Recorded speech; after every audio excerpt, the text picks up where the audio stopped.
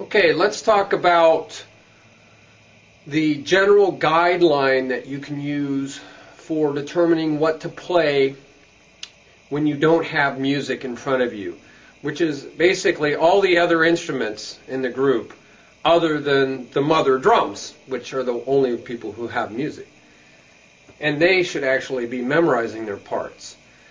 So the timekeepers, the child drum, the low tom drum, they're all using guidelines, and these are some of the general guidelines. You want to go from the simplest thing you can do to the more complex. Start out with simple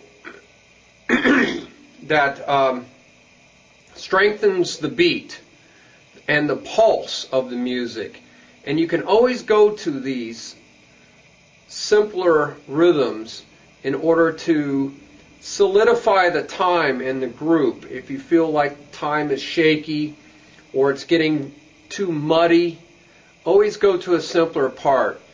If you feel like the band needs to find the downbeat in the music, go to the downbeat. Play it. Strengthen it. So you're always listening to what the group needs and adjusting your part so that it benefits them. So you have the beat 1, 2, 3, 4, and you can always play that to help solidify the time, nail down the tempo, get everybody synchronized together. Then you can play the downbeat, play that louder or just it to help everybody find the beginning of the measure or the beginning of a 2-bar phrase or 4-bar phrase. Bring this out. You can bring out the 1 and 3 so that you have a 2-pulse feel if you want to get this rocking back and forth feeling. You can bring that out.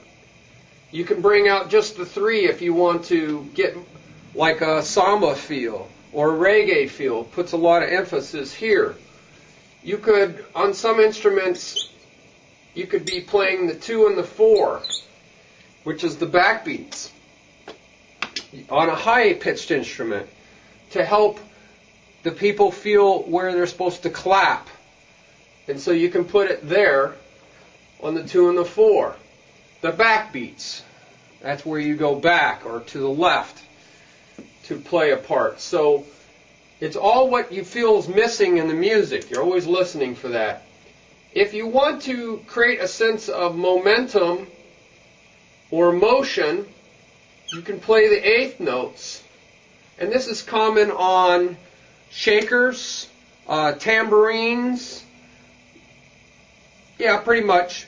And this will help push the band forward. It gives a sense that you're going faster, but really you're not. You're not supposed to be. The numbers are in the same place. The tempo's the same, but because there's more notes, it gives the illusion that it's going faster. So it's used a lot of times when you want to build up towards the end of a phrase. So a shaker might play 1, 2, 3, and 4 and to build up towards the end of the measure. Or if it was a 2-measure phrase, this would be in the 2nd measure, and this is at the end of that 2-bar phrase.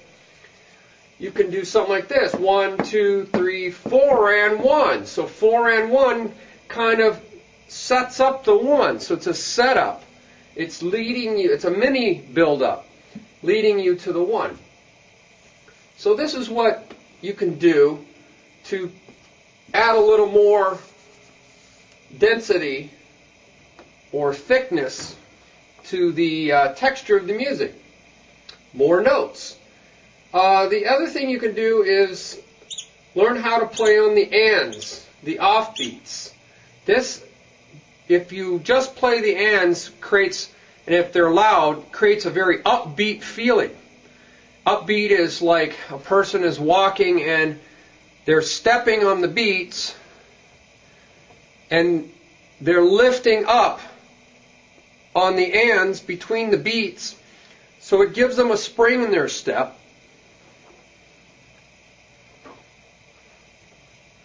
And so we say that person has a real upbeat step. It's lively. It gives a liveliness to it. You have to be careful about playing all ands for any length of time, because if they're too loud, people may think it's the beat that got shifted over in time somehow, and it can really throw them off. So again, you might want to do this at the end of a measure, or at the end of every 2 measures, or the end of a phrase. Because it's complex, it creates a sense of buildup, a buildup of tension, because there's something wrong, there's something different that doesn't feel right, and it's that jerkiness. So you might go 1, 2, 3, So you think the 3, you think the 4, and you play on the offbeats. 1, 2, 3, 1, 2, 3, 1, 2, 3, So this creates a buildup of tension, not just of notes, more notes, but of syncopation. Syncopation means playing off the beat. So you can always do that.